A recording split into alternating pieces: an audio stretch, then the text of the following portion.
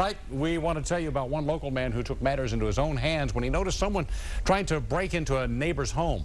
He made a citizen's arrest and held the pair until police arrived. 7 Action News reporter Tara Edwards has his story from Ypsilanti Township.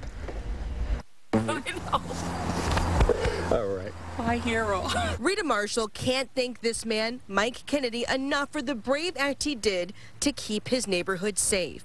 Marshall uses her home as a daycare and locked it up for the weekend. Then, Saturday morning, Kennedy and his wife saw some suspicious activity at the house here along Harry in Ypsilanti. So I went and got my shoes. As I'm going to get my shoes, I'm hearing the glass shatter now. I'm licensed to carry, so I ran over here, not knowing who was here. Police say it was these two suspects, 18-year-old Desmond Mikowski Smith and 17-year-old Dante Smith, that were trying to sneak into the home and steal stuff. Draw my firearm, put it on them, saw it was kids, put my firearm up, came and talked to them, made them sit down.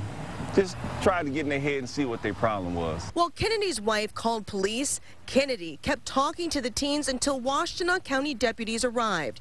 He was saddened the teens resorted to crime to pick up a little cash. They was breaking inside to get in. They said one of them said they needed some money. And I tried to explain to him, this ain't the way to get it. I raised them right.